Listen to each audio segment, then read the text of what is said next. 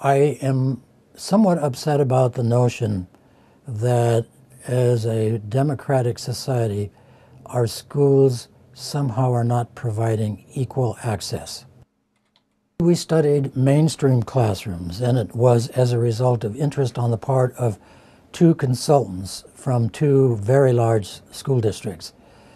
And they were interested in finding out how learning varied in a classroom with 90% ESL students versus a classroom with only 5% ESL students. And the results of that study were very dramatic. They suggested to us that about a 60% ESL level, 60% and higher ESL level, is actually no longer an ESL class. It's more like an EFL class. So English as a foreign language is the way students in Japan, for instance, would learn English.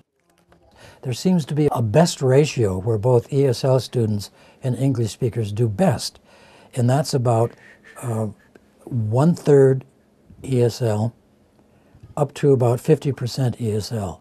It's an astounding finding. You can become a teacher in the province of British Columbia and never have to take a single ESL methodology course. That's scandalous, because the moment our student teachers become teachers and go into their classrooms in the Lower Mainland, they will be in classrooms that have ESL students. Tonight we're talking about issues related to research, ethics, consent. What I do normally is I photograph every student at the beginning of the class. I put it into my computer, and we begin a discussion of how I could broadcast it over the entire world. I'm into photography and have been for a long time. I use it in class. I use it as just part of my enjoyment of life and taking pictures of people like you and my class. Strange smile.